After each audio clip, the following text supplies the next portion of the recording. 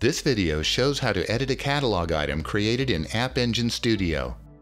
You can skip to these topics from the YouTube description for this video.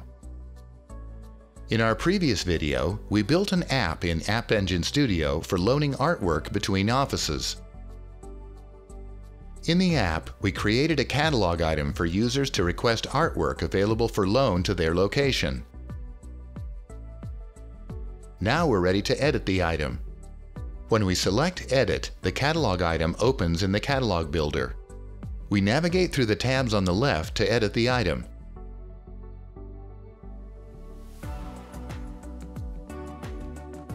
The collapsible help panel on the right displays context-sensitive help.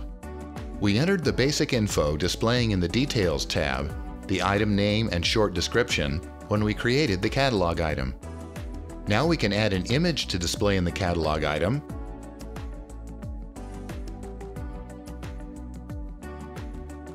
and a more detailed description.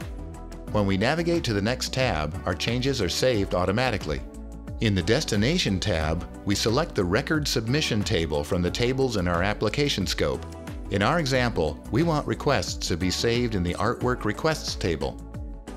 Next, in the Location tab, we select the catalog and category where the item will appear. We want it to display in the Service catalog under the Furniture and Decor category.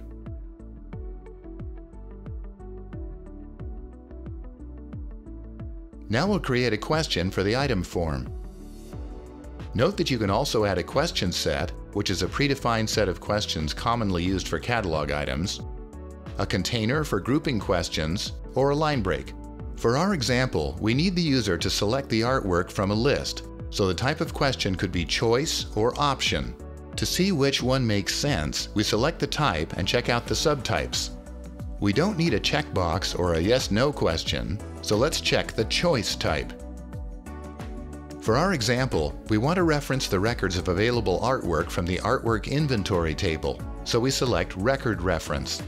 Now let's look at the Details fields. If the selected option needs to be saved to a field in the Destination table, select Map to Field, and then the field that this selection should be saved to.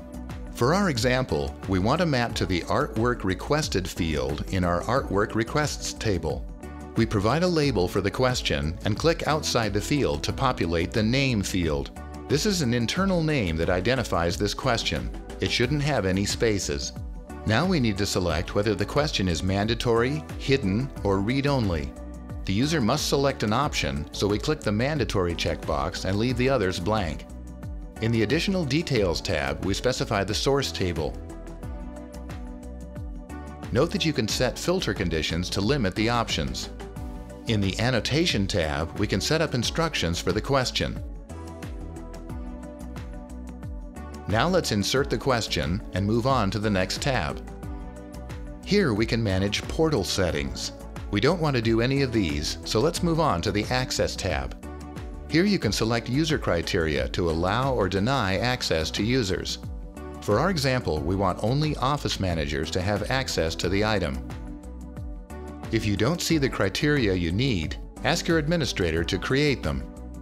Now we're ready to review and submit our item. But first, let's preview it.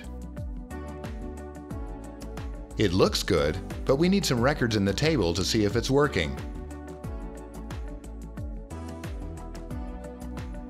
Let's open the table in Preview and add a few records for testing.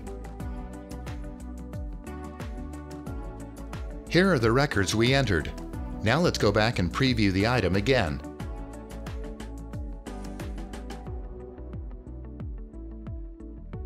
And now we can select artwork from the menu. We can also preview the catalog item in the Now Mobile app.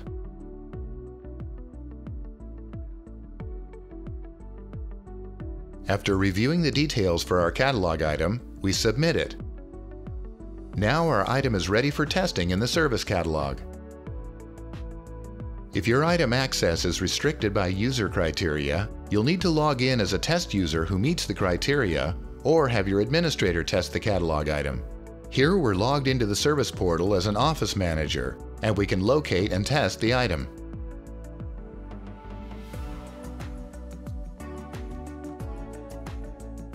So with only a few steps, we quickly edited and published a catalog item for our app in App Engine Studio.